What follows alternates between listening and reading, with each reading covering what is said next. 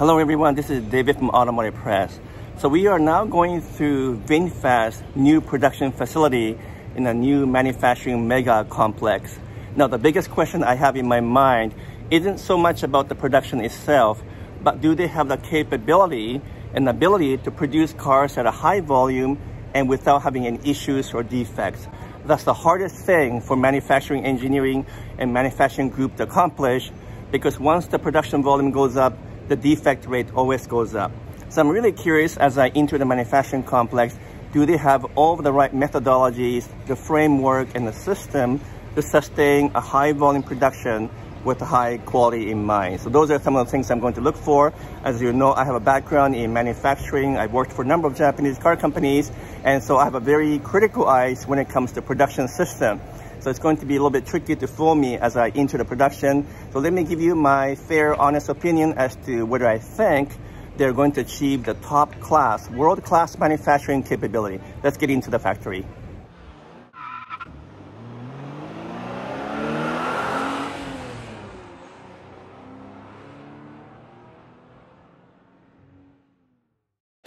So one of the biggest surprises is the fact that we had unprecedented access to everything in manufacturing. They were not afraid to show us what's going on because they want to demonstrate they have full transparency, and they're not afraid that we might ask them questions. And so I'm very impressed with what I saw so far. They're right up there with some of the best in the world in terms of manufacturing philosophy, processes, and methods. And I see all the evidences of what I see with, let's say, Toyota production system, such as Andon, Kaizen, Hokayoke system. These are all Japanese terminology to improve manufacturing processes.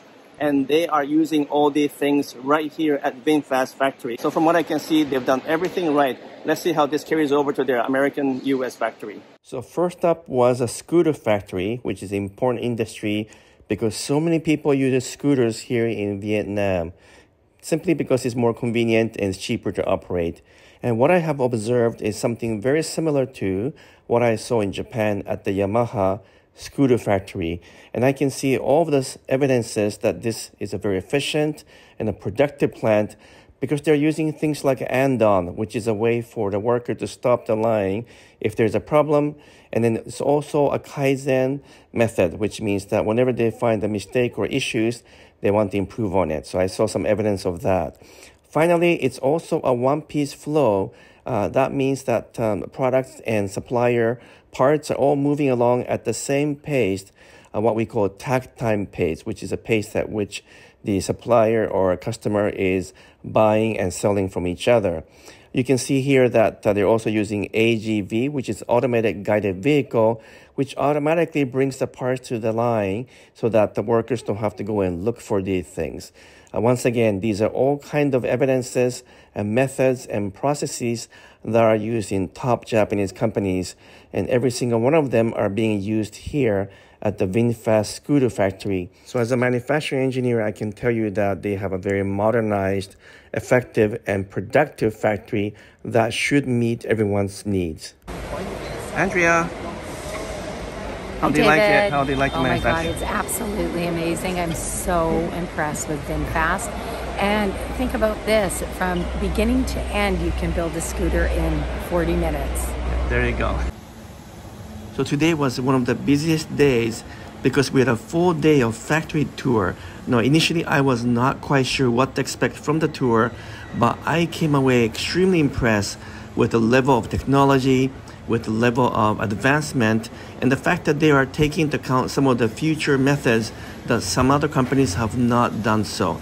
That includes things like artificial intelligence and IoT, or Internet of Things. They have actually incorporated many of the features that are yet to show in some other manufacturers. So today was a really eye-opening day for me, especially because I have a background in manufacturing, and so I really wanted to know where they are and how far they have come in terms of their technology and their methods. Now, of course, the big change or big challenge is whether they can carry this momentum into the future with their first U.S. factory, but also they have to be able to show to the world that they can keep up with the demand and keep up with the quality even when the volume goes up. So those are some of the questions we have. But let me just take you through a little bit more about the factory and then show you what's going on. So clearly the factory is still in a startup mode, but there's lots of really good practices going on. And I'm very excited to see all of the major initiatives, processes, and methods in place, and looking forward to seeing how they'll continue to mature through this process. The General Assembly shop was supplied and installed by a leading German supplier with a highly automatic process using conveyor belts and automated guided vehicles, AGV.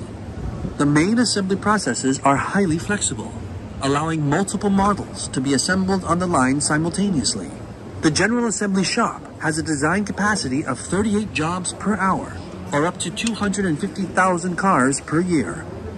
To be fully assembled, a Vinfast car will travel through an entire assembly line that is 4 kilometers long.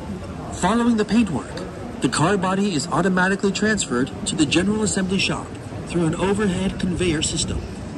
We need to assemble roughly 3,000 main components and sub-assemblies to build a complete car. There are 15 lines in total, including interior, exterior, and door assembly, engine and chassis assembly, final assembly, and the finishing and final inspection lines.